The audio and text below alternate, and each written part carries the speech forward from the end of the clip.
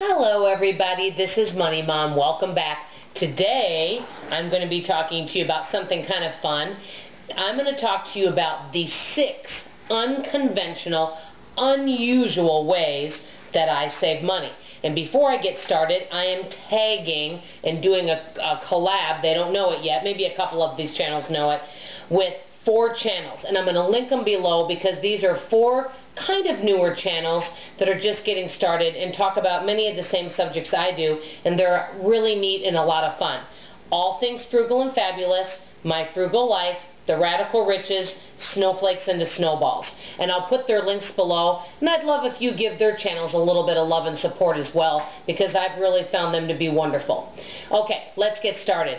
First thing I do to save money, which I know is unusual, is when my girlfriend and I walk at Super Target, the bakery always has cookies out. And this is towards the end of the evening when they're going to throw them away. They have them in a plastic container, okay? So I'm not going behind the bakery and grabbing a bunch of cookies, even though that is a temptation.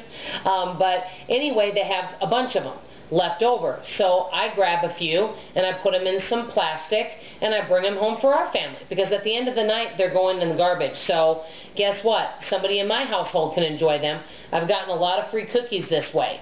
That's another thing. I always am looking for free samples because there's so much food waste and food being thrown out. So this is really great to be aware. Number 2, now this is really weird. I did this once for a friend. I cleaned and organized her pantry for her. Well, there were so much food and products that she wasn't using.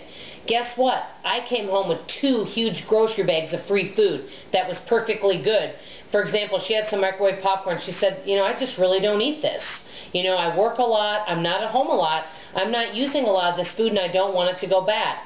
So if you really want some free food, offer a friend to help clean and organize their pantry, because believe me, there's stuff they're not using that can bless your family. So I just think everyone could help each other. And number 3, get to know your neighbors. I know I'm kind of a crazy neighbor. I have fantastic, wonderful neighbors that I love.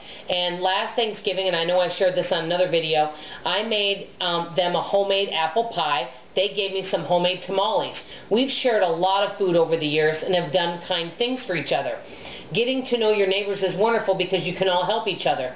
One of my friends, the one I cleaned her pantry, gets along great with her neighbors as well, and when her mower broke down, they mowed her yard for her. But yet she maybe gave them some, I'm trying to think what she gave them. She brought some food from work for them. So they kind of help each other out. Number 4, this is a biggie, barter, barter, barter. An example of this. One of my friends, she helped me organize my files, and she did a fabulous job. Well, instead of paying her, what I did is I took her out for some Starbucks, which I got for free for doing surveys, took her out for a movie, which I got for free from doing surveys, and gave her a home facial. Well, actually, she gave it to herself with a product here at home. So that's what I did for her. She loved it, and we help each other out. So bartering. Think about it this way. Each of us have things we're good at. For example, I'm good at talking, sleeping, eating. I'm really good with kids. I taught school for several years. I love children. And so I could offer free babysitting. I'm not trying to brag, but I am a really good baker, and I'm a good cook, and I'm good at cleaning. So if any of my friends or any of you need help with any of those things, I could offer that. Maybe one of you is excellent with technical things, and you could come over here and do work on my computer. We all have something to offer. Another thing I want to mention with this really quickly is so many people are always buying things. We're such heavy consumers. If we all got to know one another better, whether it's your neighbors, your friends, instead of always buying things, we could borrow them possibly, or a friend may have it to give. One quick example. I want some of these gloves that you put on, when you're doing push-ups or you're lifting weights, it kind of cushions your hand a little bit. I was telling a friend about it. She said, Dawn, don't buy them. She said, I have a pair at home I'm not even using. Let me give them to you. So these are just things that you can do for each other. I had an extra yoga mat. I gave that to my friend.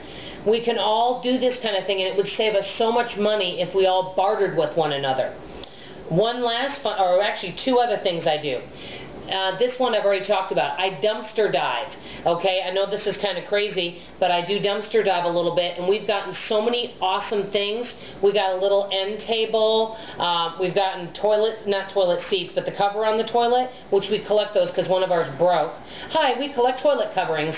Anyway, but you'd be amazed at some of the cool things that you can get in a dumpster. Coupons, magazines, pieces of furniture that's perfectly good that just needs a little cleaning up. And my final thing I forgot to mention, which is number 6, is I don't do laundry as often because I use homemade Febreze and spray our clothes to freshen them if they're not dirty. Okay, if we don't spill all over ourselves, I use that on there, fresh it, hang it up. That really works really well. Anyway, by the way, I know I'm talking quite long here, so I'm going to wrap this up. Tomorrow I'm going to do Freebie and Frugal Friday. Remember, all these channels I'm going to be linking below, so check them out too and see what they have to offer. I'm almost to 200 subscribers, and then a free gift to all of you. I love y'all. I hope I didn't go too long, and I'll talk to you later. Bye-bye.